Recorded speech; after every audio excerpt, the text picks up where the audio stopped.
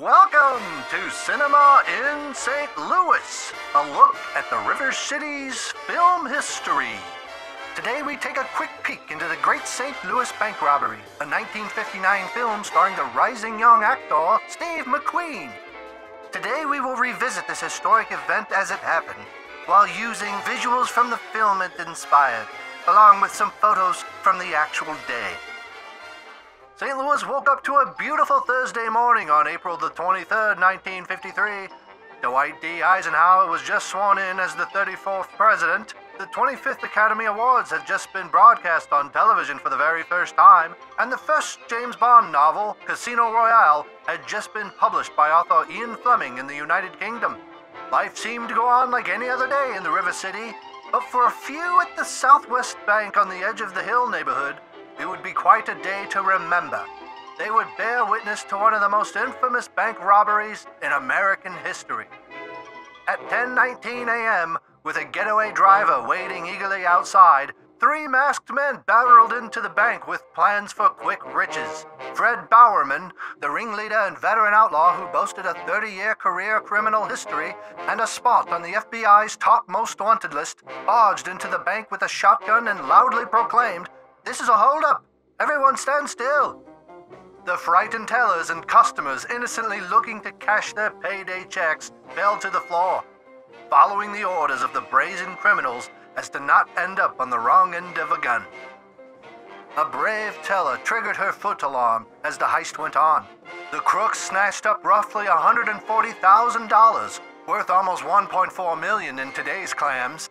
They thought they were in for a quick getaway, but much to their chagrin, the police were right around the corner.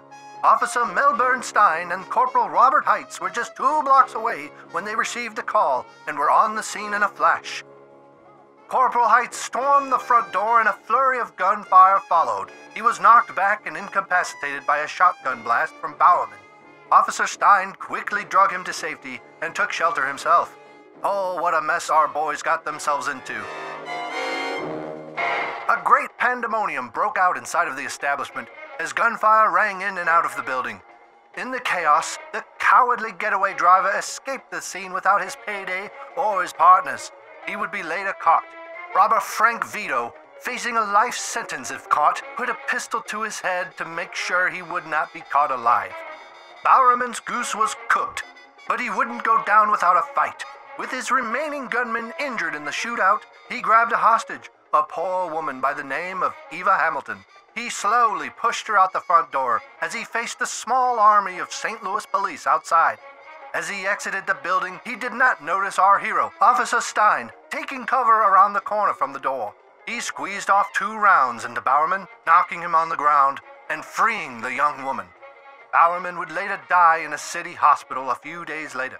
The remaining robbers surrendered and the police began cleaning up the scene, and everyone gave a sigh of relief that the commotion was finally over.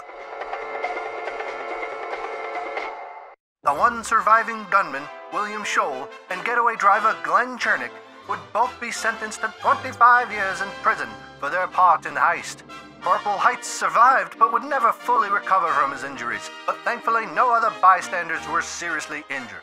And by the end of the day, the bank registered more money than they had before the robbery. I suppose the crooks were kind enough to leave some of their own money for everyone's trouble. A few years later, director Charles Guggenheim filmed an exciting picture based on the famous heist, which was filmed at many of the real-world locations from the actual event, including Tower Grove Park, where Bowerman and his crew planned the heist. Guggenheim staged the scene at the beautiful and historic Sons of Rest Pavilion, which stands just as strong as it did when it was erected in 1872. And of course, the great action scene of the film was shot at the very same Southwest Bank as the actual heist. The film also used some of the actual bank employees and policemen that were involved in the heist, including the hero of the day, Officer Stein. The film provides a great window into the past at this exciting and dramatic moment in St. Louis history. Well, there you have it, folks. A look at a harrowing story of St. Louis history and the film it inspired. We hope you enjoyed a little bit of cinema in St. Louis!